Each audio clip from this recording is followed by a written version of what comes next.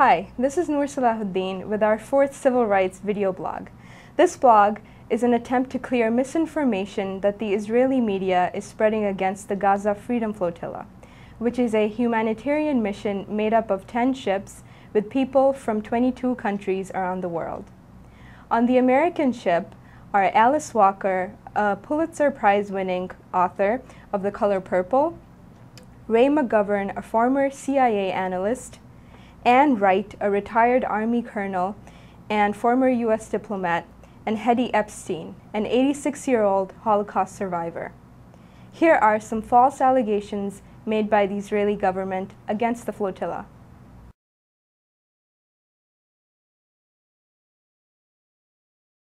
The organizers of the flotilla reported that they raised funds mainly through small donations from people around the world.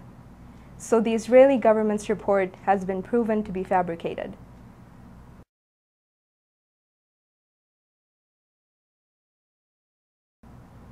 There is no evidence that links the flotilla to any terrorist organization. Its participants have repeatedly stated that they are unarmed and will only use nonviolence as a means to respond to opposition.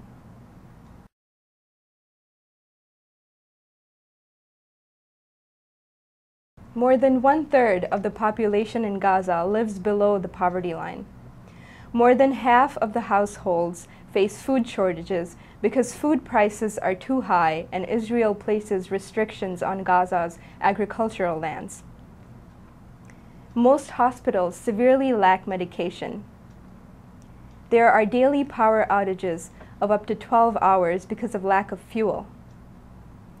90% of drinking water is unclean and carries waterborne diseases. And lack of water treatment plants causes 80,000 cubic meters of sewage to be let into the Mediterranean Sea daily. Thank you for watching our civil rights video blog. We will join you next time with another issue.